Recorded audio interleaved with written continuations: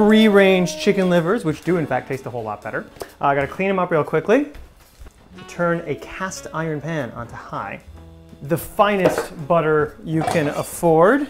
Let's just get that melting.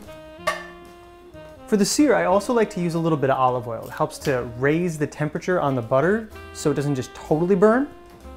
Let's get a shallot put together here. You can just give these like a rough dice, really.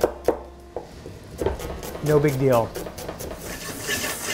This pan is definitely hot, and don't salt the livers right now. It'll actually break down their cell walls really quickly, and we just want to get a really nice sear on this. So drop that in. All right. And livers have a tendency to pop, which can really hurt. Get your splatter guard. Put it on there. We really don't want to overcook the liver. It will not taste good. You want them a little bit pink in the middle. All right, and then immediately toss in all of the shallots. A little bit of fresh thyme.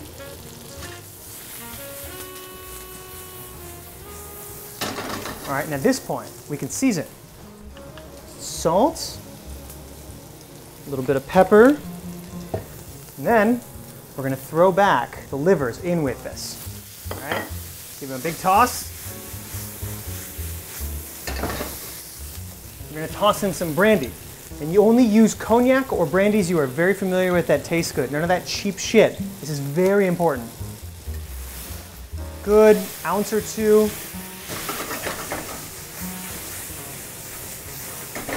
A little flambe. Oh God, that's intoxicating. Okay, turn that off and quickly get it out of the pan. Now if you're really hungry, you can just eat that because it's fucking spectacular. But when you want to trick people into eating liver, you're gonna let this cool, and then we're gonna whip it up with a whole bunch more butter into like killer pate. Just hang on. Dump in your beautiful chicken livers. And then before we add any butter, let's just get it pulsed up and smoothed out a little bit.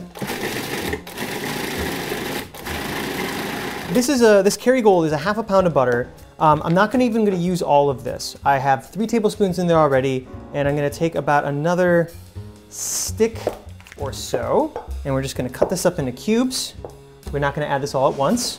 So now, take about 4 of those cubes, toss them in, top on. That's another 1, 2, 3, 4, 5 in there. Turn that on. Okay, crucial moment here. It has all come together. We have all the fat in there that's going to stay in. Now we're going to taste and then season. So I'm just going to take a little. Oh. It's so fucking good. I'm gonna toss in a little bit of salt, a little bit of pepper, but you don't want like detectable levels of pepper. The finishing touch is a fresh tablespoon of cognac or good brandy. Give it a taste.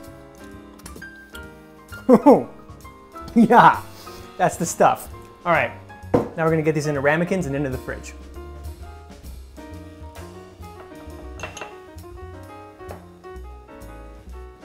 Get a small saucepan or anything that can go on to the heat.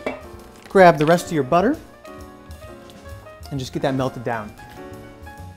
And what we're gonna do is just pour this over the top. It's gonna help to